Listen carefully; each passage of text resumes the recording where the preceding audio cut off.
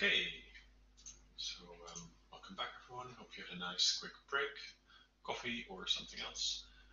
So next up we've got a session that where Ollie will take us through some of the parameters, the QM parameters in CP2K input files. So actually looking into the CP2K input files that are generated by the interface and going through some of the steps that would be useful to know about if you're actually going to use this. So with that, I'll hand over to you, Ollie. Hello, everyone. So yeah, this section is going to focus on CP2K parameters. So we've already had a go at using the interface and seen how when you run the interface, a CP2K input file is generated automatically. And we've taken this and then just this has gone in and run CP2K in the background, doing lots and lots of steps. It's run each MD step. So what we're going to look at now is how would we want to go about changing anything within this file and why we might want to change it. So we've already had a lecture this morning discussing different basis sets and potentials and exchange correlation functionals within CP2K and the different types that are available. So now we're kind of going to put these two things together and look at actually using these within CP2K and how you might go about changing these and investigating which ones you might want to use and verifying that what you've done is a sensible change. So what we're going to look at is,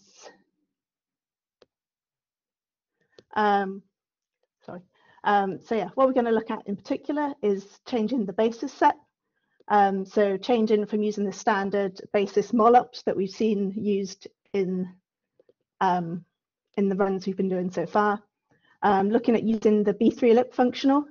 So in the CP2K inputs we've been using so far, they automatically generate with PBE.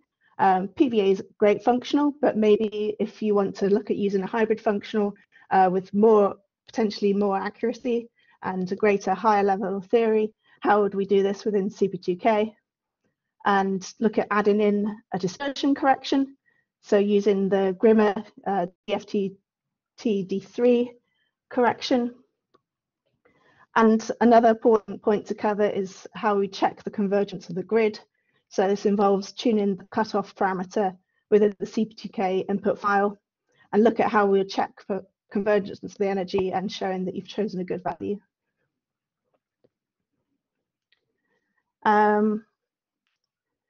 So I'm going to start off by covering just a bit about the CP2K best practice guide. So this is something we've put together to cover QMMM simulations within CP2K. So this is was put together for using standalone CP2K with QMMM on its own. However, lots of it is relevant to using it in combination with GROMACS.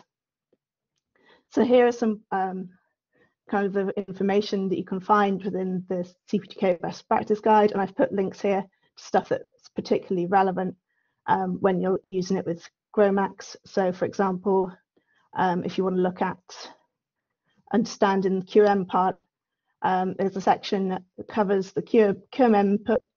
So the important section within CP2K, it gives descriptions about all the different parameters you might have and why you might choose these and some information there. It gives an overview of basis sets and the types available and the different descriptions of all the different types. So covering the single zeta, double zeta, and the polarization ones that we've discussed earlier.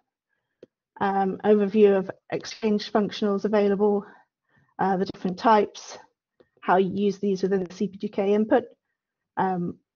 So the different sections that you would actually add into the file, how you might do these, overview of more advanced ones, so hybrid methods, PB0 and B3lib.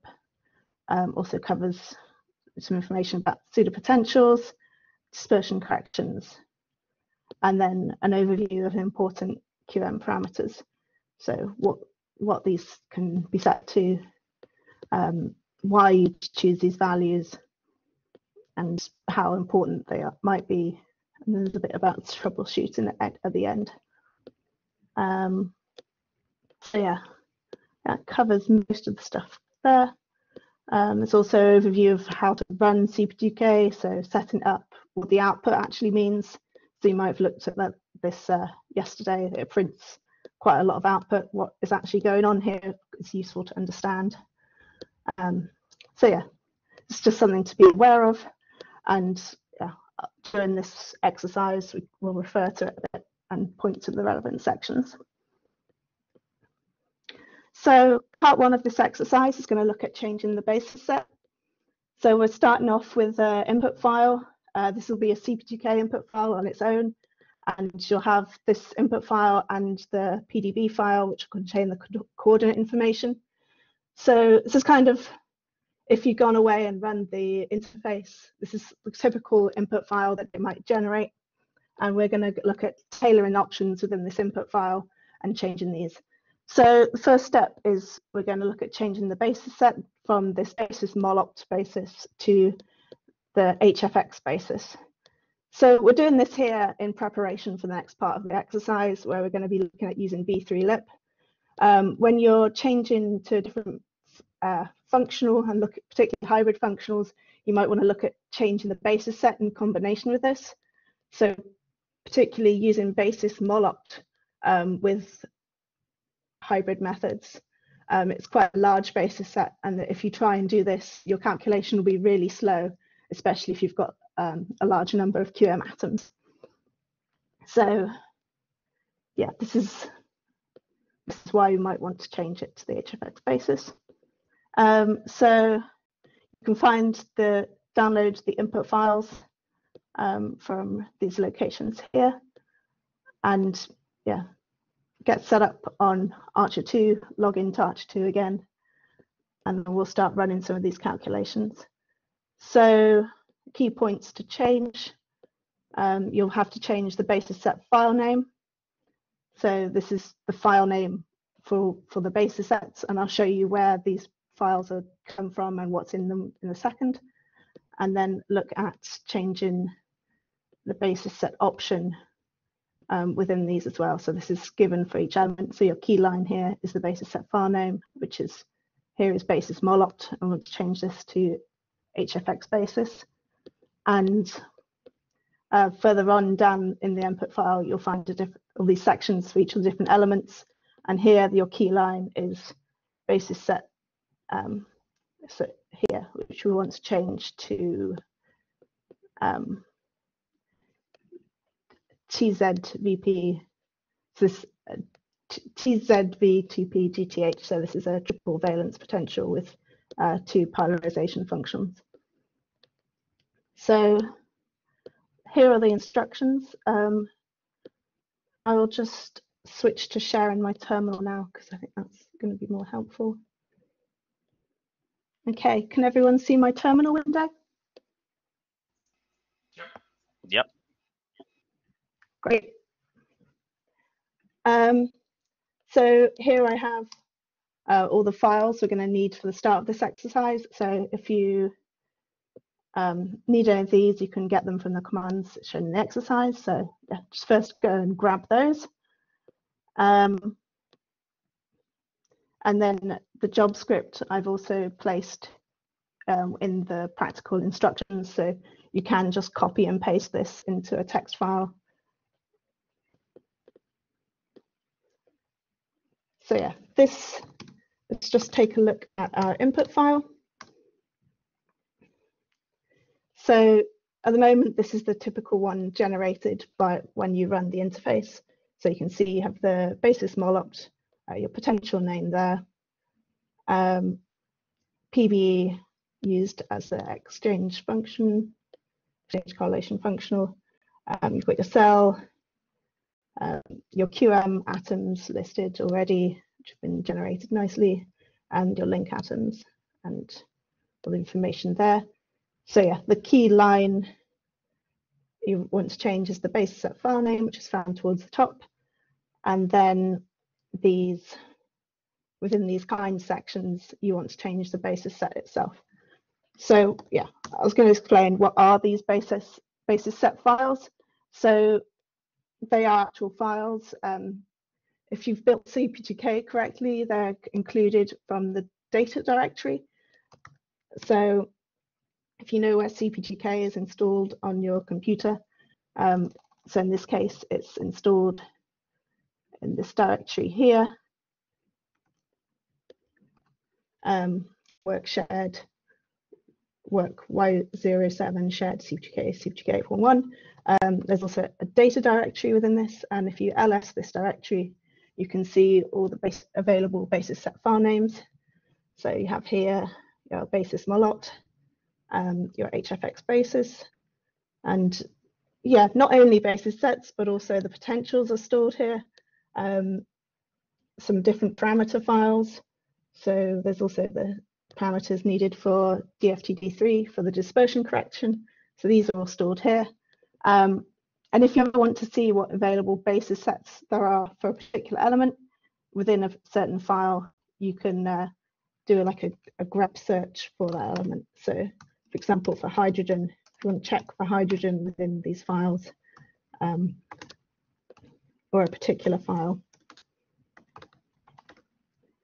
shared CP2K 8.1 data, and then your basis molot. This gives you all the different basis sets found for your hydrogen. And you can see here the DZVP basis molot that we're currently using. And it's the same for, usually the same for most of your common elements. There'll be the same available ones. So for carbon, for example. And then, yeah, for our change that we're making in the HFX basis. Ooh, didn't work as that.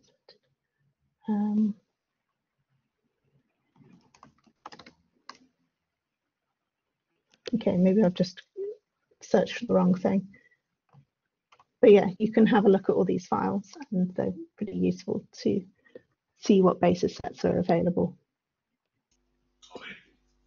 Yeah. Can you see the questions, or can you see the chat, I mean? Oh, sorry, I've been looking at the wrong place. No, that's right. It's just okay. about copper. Oh, okay. I don't know if that's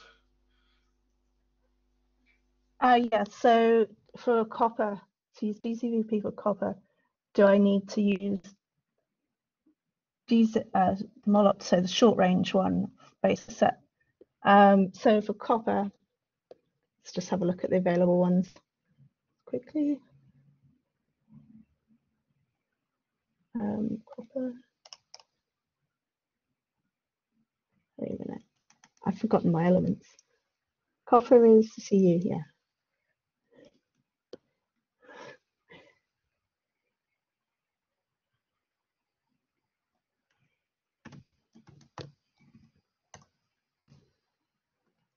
Yeah, so your option there. So a lot of the metals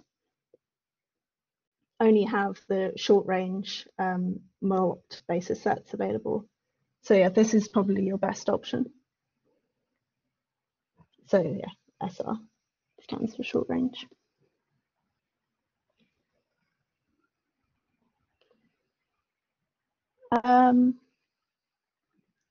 Cool. So yeah, I suggest if there are any other questions, people go on to looking at that exercise. So just, it shouldn't take you too long. Just make those changes within your input file and then go ahead and run it. So I'm going to do this here.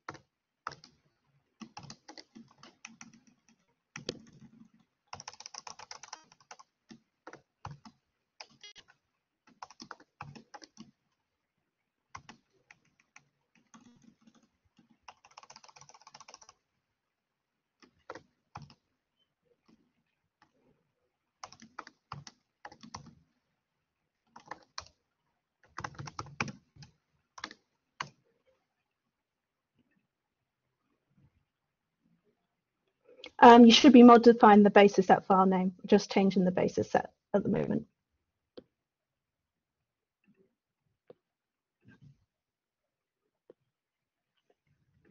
Okay, so that should be running.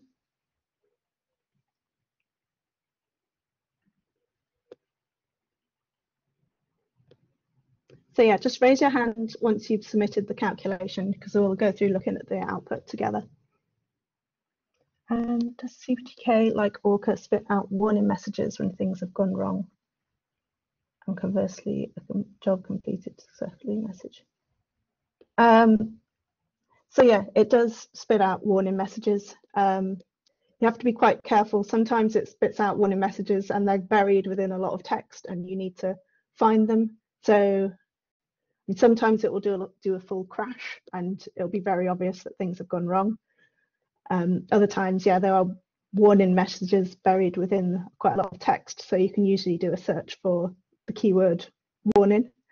When it's completed, so we'll look at this in a second, but it prints a timing report at the bottom. So you can always tell if it's run to full completion. But yeah, you do have to be quite careful sometimes if particularly things like SCF not converging can kind of get buried, particularly if you're running like quite a long MD calculation. Okay, cool. Yeah, so some people have done this. And yeah, there's a very small difference in the energy. So basically this step is a preparation step towards the next exercise. So if you've run this calculation, oh, mine's not done what I wanted.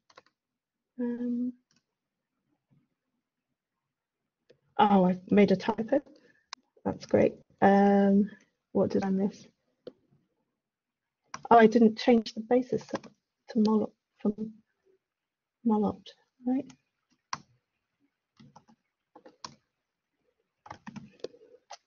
Did I change the wrong line?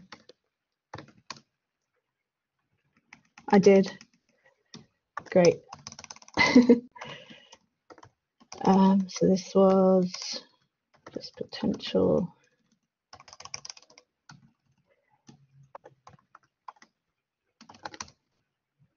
Okay, let's try that again.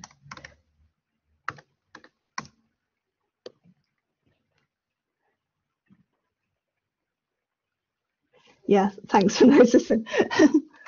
It's quite easy to make mistakes like that. Which explains why people were confused about basis set final and potential Arno.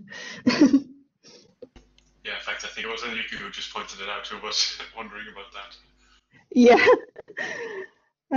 Okay, hopefully. Okay, brilliant. This looks like it's worked.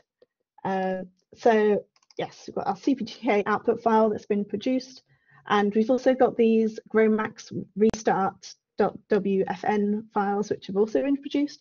So these are wave function files. So these basically can be used to provide like a starting guess for an SCF run if you're then to run this calculation again. So these files are actually like quite important for what we're going to be doing for the next step. When we move to using B3lib, we're going to take these files and use them to provide an initial guess. And this will be really helpful because they can change the exchange correlation function, and these will help really speed up the calculation. So reading these files is always a good thing to do. Yeah, regardless of what you're doing, it really helps with the first SCF step. So yeah, have a quick look at our CP2K output file. So here is the output.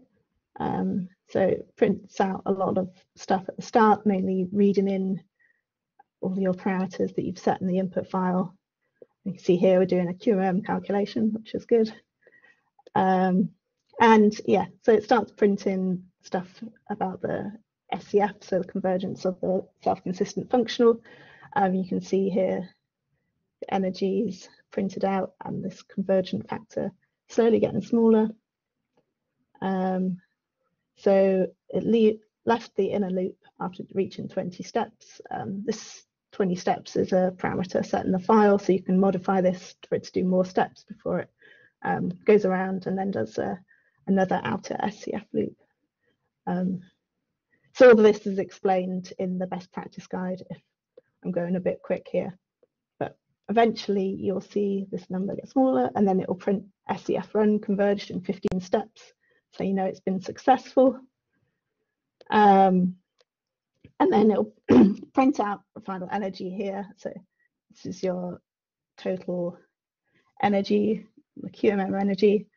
This is printed in atomic units, so Hartrees, which isn't always the most useful unit, but this is the default unit used within CP2K. So if you want to convert this into a more useful unit, just go and look up the multiplication factor.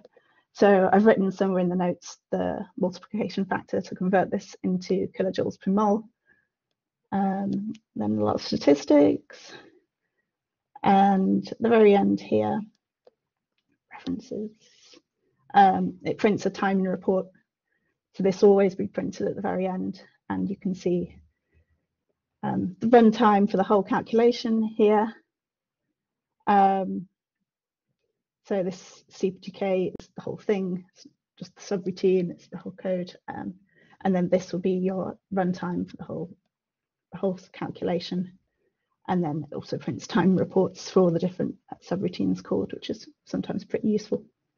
Okay, so yeah, this is what you'd record if you're looking at the runtime, and then further up the energy, which I showed. So yeah, within your notes, you can see I've put some commands for extracting the energy and the runtime from the output. So yeah, the next step is to just make a note of these. And then also we want to keep this wave function file for the next part of the exercise. So to ensure that it's not overwritten, we're just going to rename it, because what would happen if you ran this calculation again, it would overwrite the restart file, wave function file with the same thing again. So we just want to kind of checkpoint this. So we're just going to rename it EGFP restart.wfx, and then that is saved. Yeah, so that's the end of the first part. So yes, raise hands if you're ready to move on to the second part. I'll answer some questions. Although the QM atoms are defined in the CP2K input file, the PDB file has the res name column filled with MM and QM flags. Is there a way to instruct to file that info from the PDB file, or it needs to be redefined in the input file? So it has to be defined in the input file. That is the part where CP2K knows that they are QM atoms. The thing is here that everything we're using has been generated by the interface. So the PDB file and the input file are kind of generated at the same time based on what the QM atoms are. So it's kind of all done at the same time. So when you're producing this PDB file with the QM atoms, you're also producing the input file in the interface. So yeah, there's not really a point.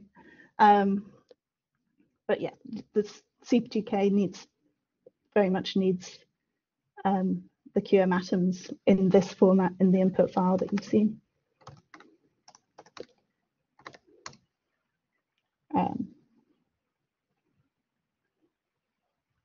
But yeah, hopefully the interface does this all for you. Oh, okay. Yeah.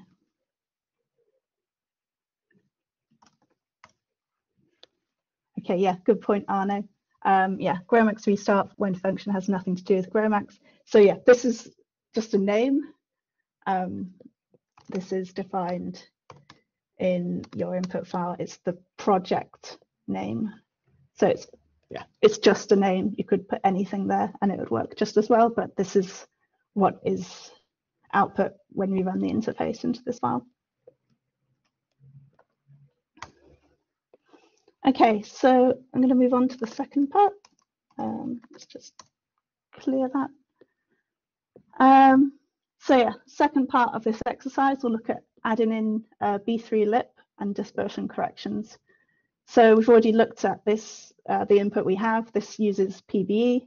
However, we can quite easily change this within the CP2K input file. So we're going to look at changing it to B3 lip.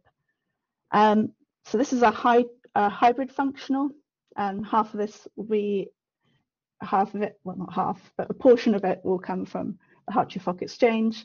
Thus it's more accurate, but you'll find it's more computationally expensive than GGA methods such as PBE. So your area of interest in the input file, if you scroll down, you'll see this XC section. So this is what it looks like at the moment. We just have some parameters specified here, the density, gradient cutoff, and tau cutoff. And we have the XC functional section here, which just lists one thing that we're using PBE. So what we're going to do is we'll change this to use DFTD3. So yeah, quite a lot of changes that go into this. It looks like quite a lot of text, but I'll just quickly explain it. So you can see here, you have the different contributions which make up B3 lip.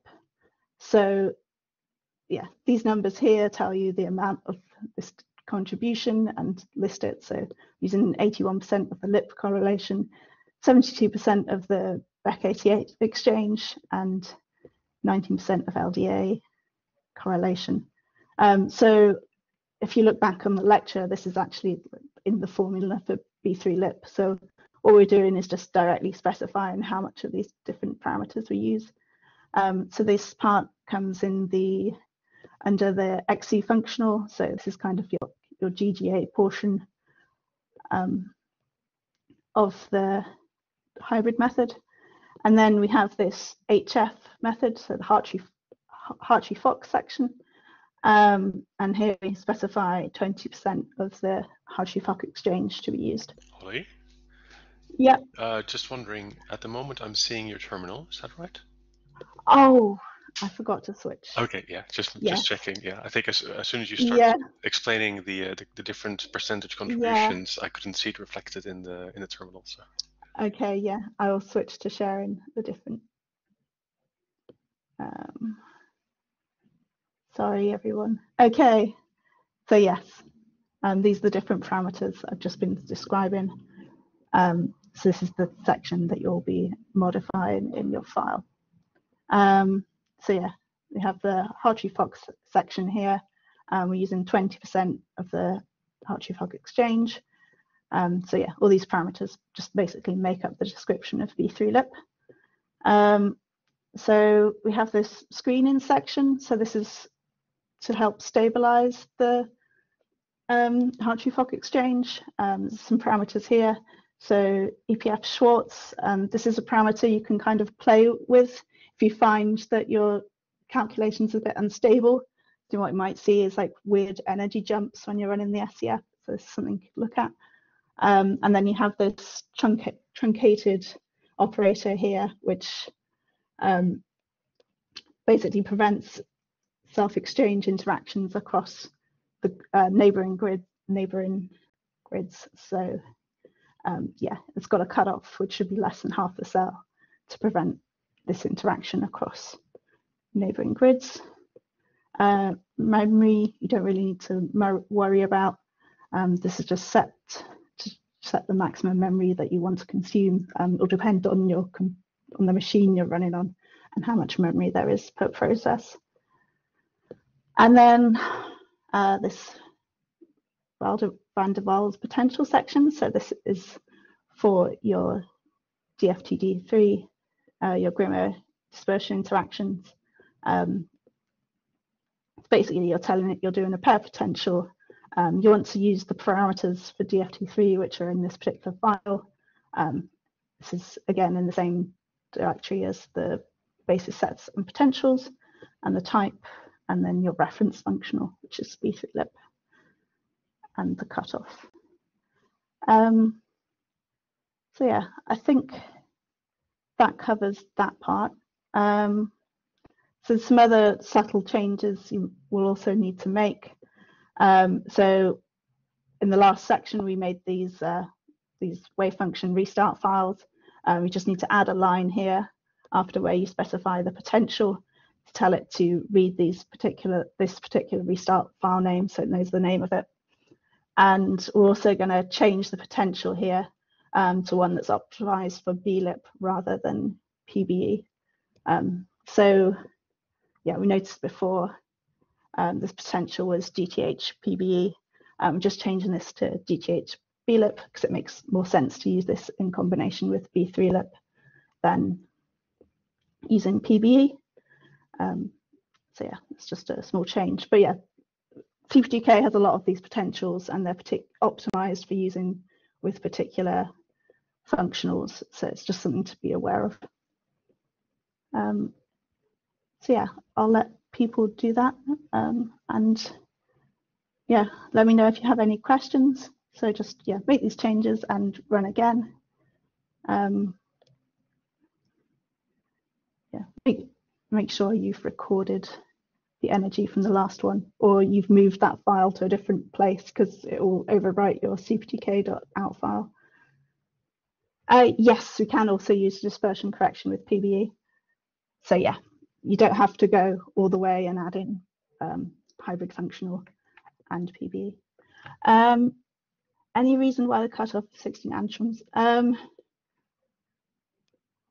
So it's kind of, yeah, a cutoff for to be within the realm of how you want your how far you want your dispersion correction interactions to be, your van der Waals interactions. So it's kind of a typical number. It's probably something you could play around with, but yeah, 10 to sort of 20 angstroms seems to be the norm. Oh yeah, so yeah, why one might want to use a restart wave function. So yeah, it's usually when you run your first SCF step without a restart wave function, you'll see it does a way more like SCF steps to try and converge, and this will like obviously take more time. If you're supplying the restart wave function, it's already got like a nice initial guess to start with, and it will just basically speed up the calculation and reduce the number of SCF steps. And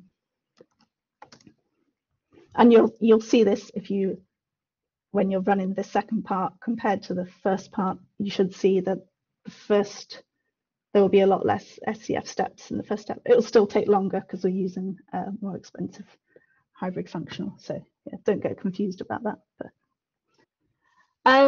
so refund on calculations with different functional basis set. Yes. Well, here we've got the same basis set. I think usually using the same basis set is key, but it can be with a different functional. So obviously it won't be a perfect guess, but it'll help the help with speeding up the calculation. So obviously your system is still the same, like your atoms and your coordinates. So yeah, have people done and looked at the energies? So you see there's a slight change in the energy. Okay, so yeah, this is my energy here is using with B3lib, and then the one below was the first one we did with PB0. So you can see it's roughly 0.04 difference in the energy here. This is in Hartrees, so what's that in kilojoules per mole? Okay, yeah, so quite a big difference in kilojoules per mole. So yeah, this is just a static energy calculation. So you can see there's been a difference. However, if you were like doing this for real, you'd probably want to go away and calculate your actual property of interest. So if you're running like an MD simulation, you might want to go away and compare the two, or if you're calculating, say, an energy barrier or something like that. Oh yeah, the time. So how long did this one take? 25 seconds. How long did my other one take, which is upper directory? Oh, about the same. Okay, that's interesting.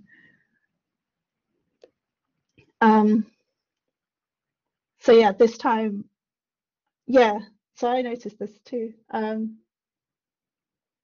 I'm guessing it's because we've supplied the SCF wave function for this one. So in the first one, the first part of the calculation, we did 20 SCF steps and then another 15, so we did 35 total. So we did more at the start, and this one,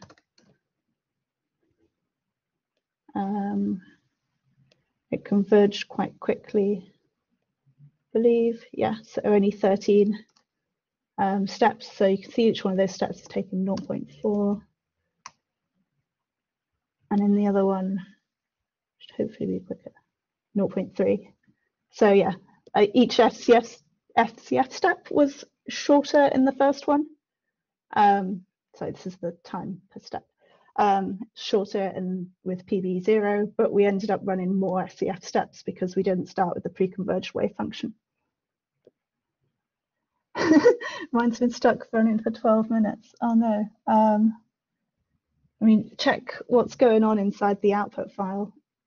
If it looks like it's converging or not converging, it might be that it somehow didn't read the initial wave function file, and that it's kind of stuck trying to converge the SCF,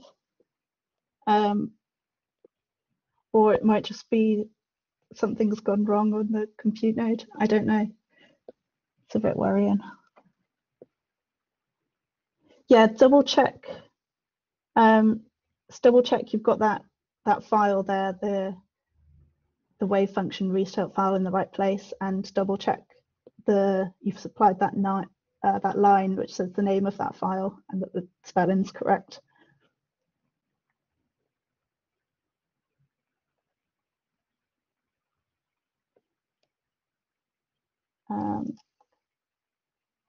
Okay. Yeah. So I'll move on to the third exercise now.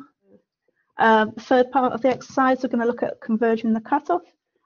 So usually you have this integration grid using for mapping the electronic density in CP2K, and you want to check that this grid use is fine enough.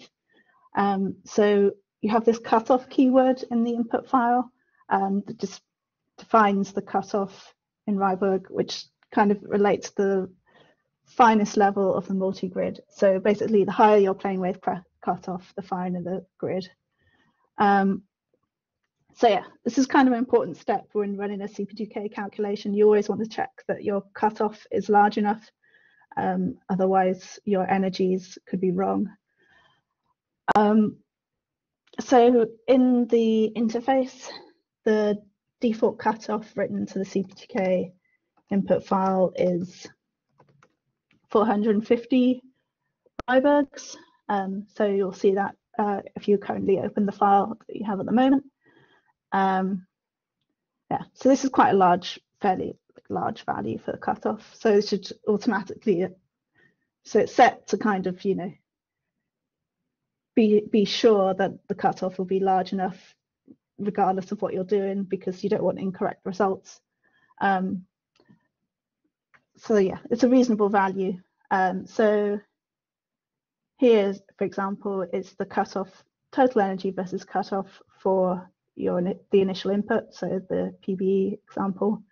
You can see here there's quite a drastic change in energy if you use anything below 150. And then you can see it stabilizes quite nicely above that value. There will be still some like subtle differences in this value that you can't see in this graph, but yeah, so 450, quite a large value. Yeah, so cutoff is kind of a funny value. If you need to use a large enough value. If you go way too large, it can quite slow down the simulation quite a lot. So you have to sort of balance this.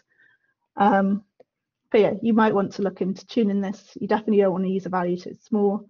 Maybe sometimes using a really large value could slow down your calculation quite a lot.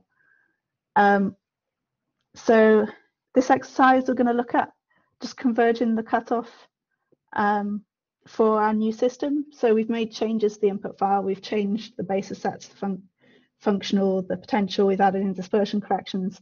Whenever you make major changes, if you were running CP2K on its own, you'd want to go and double check that your cutoff is still reasonable and reconverge it.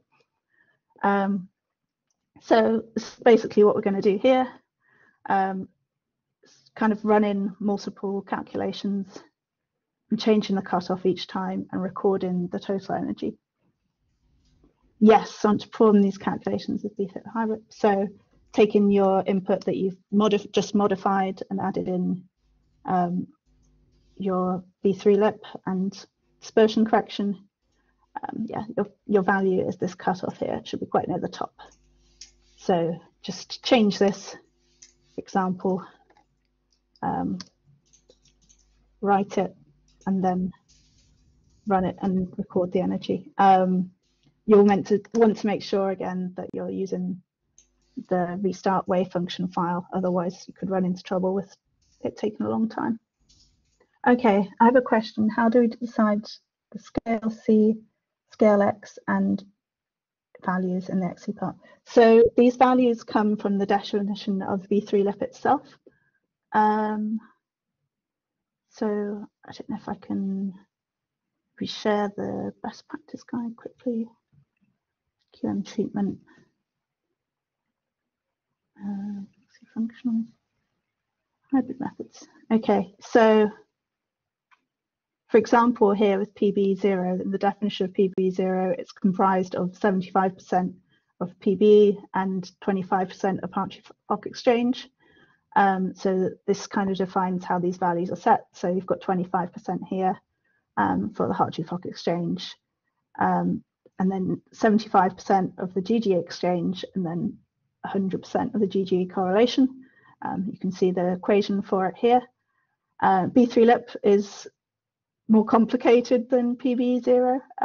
So it's basically comprised of an LDA part, which is of the exchange function, some different part, the Hartree-Fock exchange, another part of the GG exchange, and some correlation from LDA. And that's going off the screen. I can't, okay, make it bigger. Yeah, some other parts. So this is covered in Emiliano's lecture. So basically, these are the different parameters, and this is how they are defined in the CP2K input. So you can see we've got this contribution of the lip coloration here, which is 0.81, and this is set here in your input file. So yeah, it's somewhat a little bit confusing to work out where they all come from. Some of them are more straightforward, so you can see it's 20% of the Hartree-Fock exchange, so 0.2 there. Yeah, some of them have been come around where you have to subtract values from others. So you can see, yeah, your coloration is 19% LDA and 81% lip, so that sums to a whole. And then if you sum the exchange parts up as well, that sums to 100% as well. So that's where they come from. Okay, so we have some values already. So we have, okay. one for 50, one for 150, one for 250, 450, 500. Yeah, so we're missing 100, 200, 300, 350. Yeah, great. Yeah, if you've done one and you filled it in, feel free to pick a value in the scratch pad that hasn't been done yet, and you can add in another line if you want. Okay, yeah, so big difference for 50. Okay, I see that we've got values on most of the cutoffs now, which is good. I'll let people continue to add those while I just answer some of the questions. So I'm wondering how much the influence will be on the coordinates if I apply a setup of an NT then. Yeah, I mean, it's difficult to say. So for certainly if you use a very low value of the cutoff, your results could be wrong. We actually did a kind of a look at this as well, modifying the cutoff, and you see if obviously you can see there's subtle differences in the energy here between different values, and then if you go ahead and run like a long MD simulation, kind of the effect of that and affecting the energies and the forces which are calculated will sort of be magnified over the course of the run. So yeah, it can kind of have more of an effect if you're running a long MD simulation. Will we see some variation in energy for two calculations of the same cutoff? Yeah, there's a bit of variation. You can run the same CP2K calculation with the exact same parameters twice, and the energies will not be exactly the same. So you see I mean, you'd expect them to be similar, have values here, for example, where two people have done the same thing. And yeah, that's kind of what I expect. So if you look at 250 here, beyond say 1, 2, 6 decimal places is where you typically start to see variations. But yeah, this is very small at this point in terms of your actual energy. I was going to quickly share, so I've just made a graph. I basically took everyone's results and I've just made a little graph here. So you can see this is kind of what the energy is doing with the cutoff. So before we kind of said 150 plus, it looked like it sort of converged, though it's difficult to tell. Here, even 200 might not be enough. So I'd say like, you could possibly say 300 plus 350 should be a suitable value. But yeah, you can still see some variation going from like 200 to 250. So yeah, that was a quick summarize of that. I will now just cover a bit more of the performance. So this is the very last part. This isn't an exercise. This will just be me talking for a bit. The very last part is just looking at the performance. So we've kind of seen how performance can be affected when you change to using different functionals. So these were some results I got earlier, and I did see a difference from switching from PBE to B3LIP. And you could see the runtime had gone up. I don't know what I'd done differently this time. But, so yeah, you expect change into using like a more complex functional such as B3LIP to increase the runtime overall. And we only did like one step here. So when you're running an MD calculation, you're running multiples of these steps. You're calling it once every MD step. So you'd expect the effect to be larger overall. And our first step's a bit weird because we're dealing with sort of doing the first like setup and the SCF calculating the wave function. So yeah, we had strange results because we're reading in the wave function in the second example with B3LIP and not in the first one. So, but yeah, you could see that the time PS SCF step was longer for B3LIP. So yeah, here's some similar results looking at different functionals. So one is PB and PB0. So this is the time per MD step. This is a lot bigger system, so you'll notice time per step is huge here compared to what we've been looking at before, where we only had around 20 QM atoms. This has 68. But you can see it's almost a sign of a double in the time taken per step, just running on one node of Cirrus here. But yeah, you can see it takes much longer, but also the scaling, the speed up here is a bit improved, so you can kind of justify running on multiple nodes. Yeah, there's also some stuff about QM region size here. So I've looked at changing the QM region size, so you have 19 and 253 QM atoms, but for the same system, and you can see the effect of runtime there, on runtime there, and then some information about using multiple threads. So at the moment, we've just been running on a single thread for these calculations, but sometimes it's advantageous to use multiple threads per process, so MPI plus OpenMP. So some different results here, just showing the effect. So for example, in this system, using 6 threads is a lot faster than using 1 thread. So these are just things to be aware of when you're running your own system. If you want to look at the performance, give you a rough idea of what to expect and yeah, kind of what changes you might make to help improve the performance, how many cores or nodes you want to run on.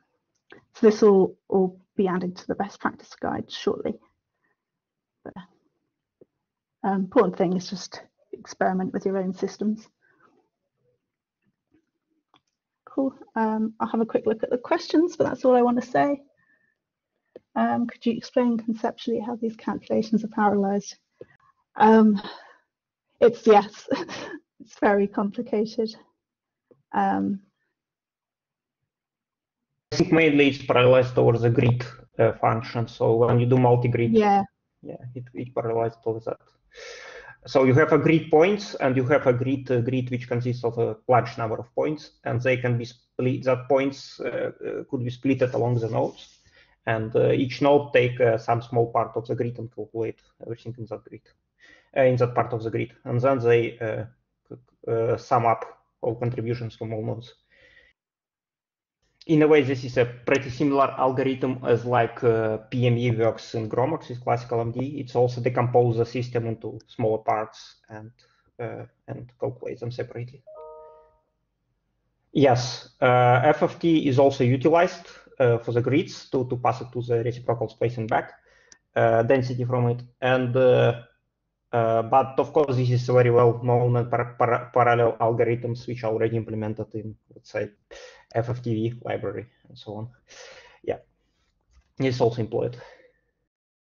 Actually, very funny thing, might not many known, but in previous CP2K, at least it's 7.1, I don't know how it's working in 8.1, didn't test it, but CP2K very well liked when the number of MPI tasks which you are running should be some square of some number. For example, 84, it's square of 8. Why? Because of that grid decomposition which it uses. So the best performance usually which I observed was exactly when your number of MPI tasks, not OpenMP threads, but MPI tasks is square of some number.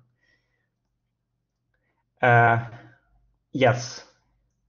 Don't choose, not prime numbers, but for cores, it's better to choose a square of some number. Yes. Yes, I guess it provides, but yeah, it's very funny. It's actually connected to the parallelization scheme over the grid switch CP2K implies. It comes to how it splits the grid over the nodes. So I think we realize that this is one of the areas where we probably the best practice guide that Holly linked to. We plan to expand with some more guidance on this in future. Also, what I saw from the Holly's talk that if you noticed the default cutoff which GROMACS CP2K interface set up is 450 Rydbergs, and this is quite high number in reality. Why it's done so? It's done so because it should be suitable for most of the system you can imagine. So probably in real calculations, it always works to reduce it because it speeds up your simulations a lot in reality. So yeah, but 450 is kind of safe cutoff, which is suitable for 99% of the system, biological system. If there are some unparameterized molecules have to be treated in the main part, it's possible to use CP2K parameterize. It seems quite promising because of DFT, risk charges, hash, and optimization derivatives, and so on. So yeah, for parameterization of the molecules, usually you should use software which not connected to the QM implementation, but to the MM. So for example, for amber force field, usually one should use antechamber. And in that antechamber, the parameterization procedure is explained, I guess. And in antechamber, for example, you need to generate him several. You need to generate cube files with electron density from the several geometries of that molecule, which it generates you. And usually it should be done with Gaussian. What they suggest is Gaussian with some like this relief, I guess 631G star basis. But yeah, I mean, you also can use CP2K in that case. Yeah. So the rest charges is not enough usually for the force field. For force field, you need to do a rest charge in several points and then in several geometries because yeah, the force field should cover more geometries. And only after that, it averages somehow.